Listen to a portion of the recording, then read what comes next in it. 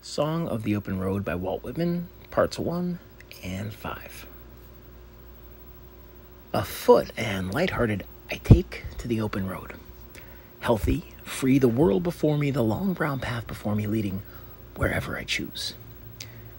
Henceforth, I ask not good fortune, I myself am good fortune.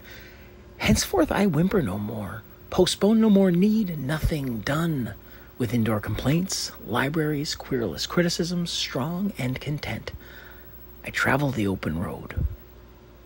The earth, that is sufficient. I do not want the constellations any nearer. I know they are very well where they are. I know they suffice for those who belong to them.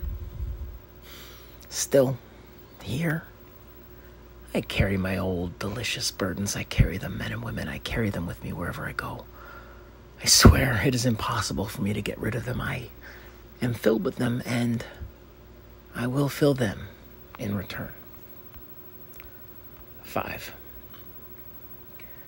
From this hour, I ordain myself loosed of limits and imaginary lines, going where I list my own master, total and absolute.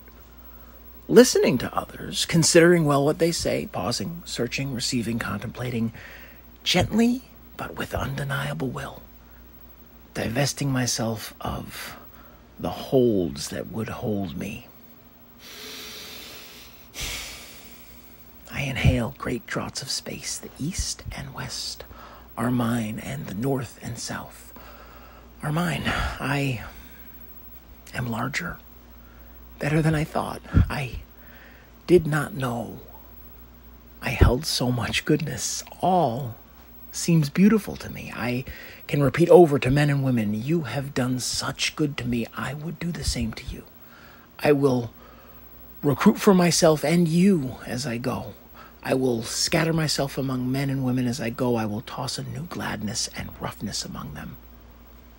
Whoever denies me, it shall not trouble me.